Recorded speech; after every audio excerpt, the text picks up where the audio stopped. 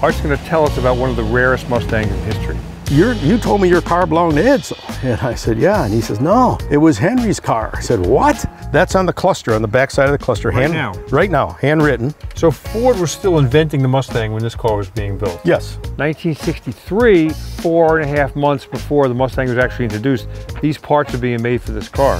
But just by coincidence, I don't know what's in there. He said it's a 1950. I'm not sure what it is, but we're going to see what else Art has. So. Oh man. This is a 50 Merc. 50 Merc. And your grandfather bought My grandfather bought it new in 1950. The car had been in storage for about 40 years. Man. This car is 100% original, with the exception of the tires, the battery, and the rebuilt carburetor. It doesn't even have dual exhaust. Every 50 Merc's got dual. Well, yeah, because those guys retrofitted them, right? Yeah. So a vinyl roof. Yep, this was called a Monterey, and they only built, I want to say 490 of these things. I've never seen that logo on the side. And that is the Mercury head there, the flying bird on the front, were actually gold plated. So if you look at the size of the back seat, you can tell why these were popular with teenagers back in the day. Man, that's the back seat. Yeah. Or even the front seat. Even the front seat, yeah, yeah. So this is unrestored. Unrestored. This has 14,000 miles on it.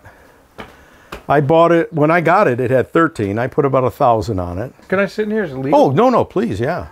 We'll roll the window down so you can get the full feel of sitting in a car that's... So it's a 3 on the tree. 3 on the tree with overdrive. With overdrive. Overdrive. Maybe set the brake to the left, pull it. It's got that hand pull emergency. Put it neutral. So turn the key on, pump it 3 times, and then push the start button to the left. Maybe pump it a couple more times. Keep pumping it. Yeah, I was going to offer you 500, but it's going down. There we go. Oh, man. Art, you're a lucky guy. Hey, I got 2 cars with stories, you know, and it's nice having a classic that has a story behind it. Very cool.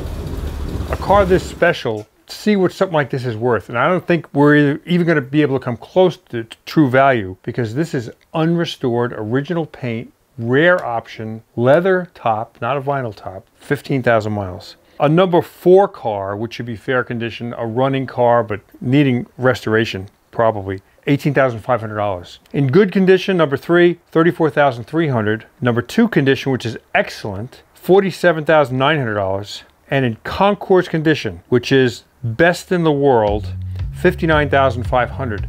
But this is near concours original. $59,500. I think this car exceeds that by a large amount. There's probably less than 5 in the world that might have this condition and this low mileage.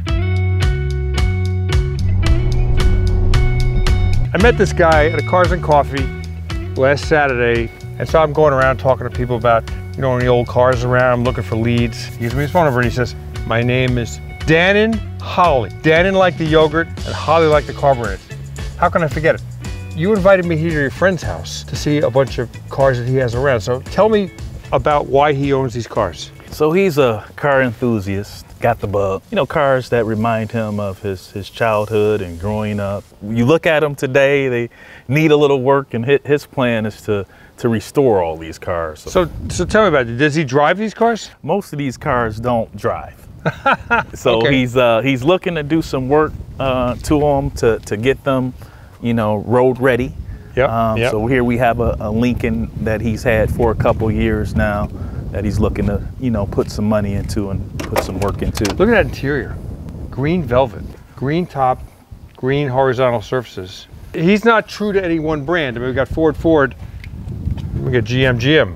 So like, he just likes cars. He likes cars. But it seems to me, he likes big cars. He likes big cars. This is a Kentucky car. This is gonna be a tough one. Oh yeah. That requires welding. Right. Ooh. Does he have a favorite?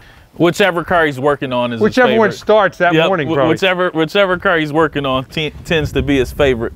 So this is a 12-cylinder XJS. That's a massive motor, and it's a wonderful car. You know, I wouldn't want to do a valve job on there. I wouldn't even want to change the spark plugs on there. It's massive and very complicated. But boy, when they run, it's like silk. So I'm looking at this Chrysler Imperial over here. That's a rare car, man. Now that car runs. You know, it's got an Imperial engine, whatever that means. Whoop. Oh, and of course, there's the Rolls Royce. This must be a low mileage car because if you look at the condition of like the master cylinder and the heating and air conditioning, ducting and stuff, that's all like pretty nice shape. Yeah, I believe this car has about 45,000 original miles. This was one of the rare cars that, you know, at one time you couldn't put glass or plastic covers in front of headlights.